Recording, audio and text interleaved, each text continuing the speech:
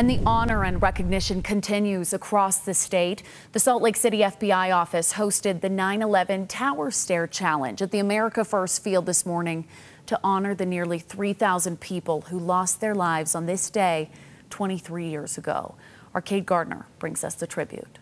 It's quiet now, but this morning, the stadium rang out with voices of people reading names and paying tribute to their family members and loved ones who they lost as a result of the terrorist attacks. And as those names were being read, first responders from across the state were climbing the stairs of the stadium in remembrance of those who responded to the call. And my cousin, Thomas Swift. The names of loved ones lost to the terrorist attacks ring out across America First Field. Love you, never forgotten.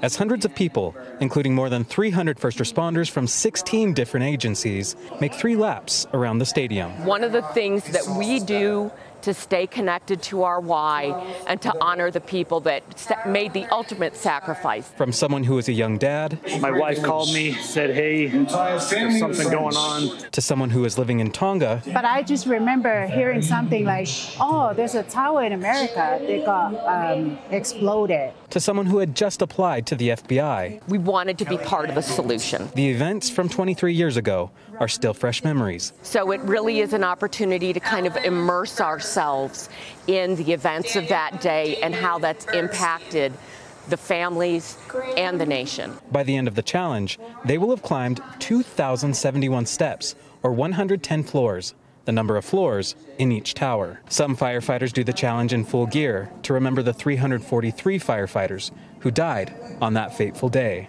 As they do so, they listen to the names and stories of those lost. Grandchildren never met their grandpas, and nieces and nephews never met their uncles and aunts. And it's certainly sobering and very humbling experience. Especially for those too young to remember. It makes it a lot more real seeing what they went through, walking up those stairs. And I don't even have the full experience. I don't have the gear on that they have. And it was still pretty hard. So I have a lot more respect for them. But it's more than remembering those who were lost. They didn't know what they were heading into. It's a tribute to those willing to put their lives on the line to save their fellow American. Your family loves you and misses you so much. Thank you for watching over us. You're our hero. All the first responders I spoke to today had a similar message, that 9/11 is a reminder that even on our darkest days, Americans come together to help. Reporting from Sandy, Kate Garner, ABC4 News.